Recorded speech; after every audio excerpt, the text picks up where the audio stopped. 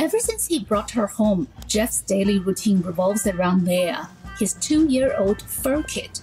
From enrichment classes to weekend swims, Jeff spends 3,000 Singapore dollars, or about $2,200 a month, to make sure Leia has the best of everything. It's not that different from a regular child. There's daycare, medical expenses, going to the vet, for example, just grooming. So before having Leia, I never knew all these offerings and services and options existed.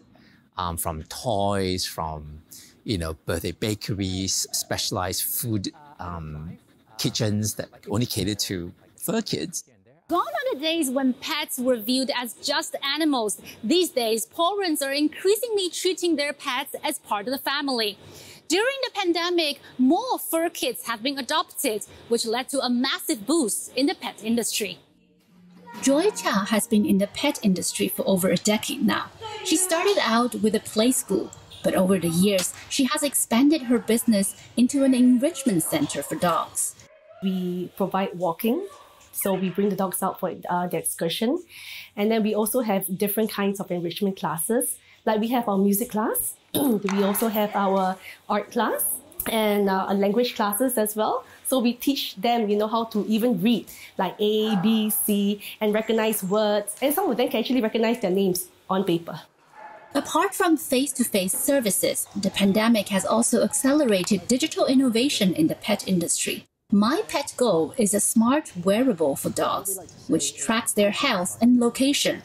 If it detects any unusual activity, the device sends out alerts to the owners. Essentially, we're a one-stop shop that has absolutely everything you need for your pet all in one place. Whether you want to track your pet's vital signs, whether you want to track the location of your pet, whether you want to book local services like televets or groomers or sitters or walkers. Data from business consulting firm Grandview Research suggests that the global pet care market size will reach close to $240 billion by 2030.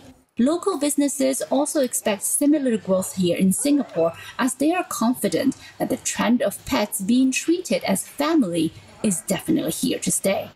Miru Lu, CGTN, Singapore.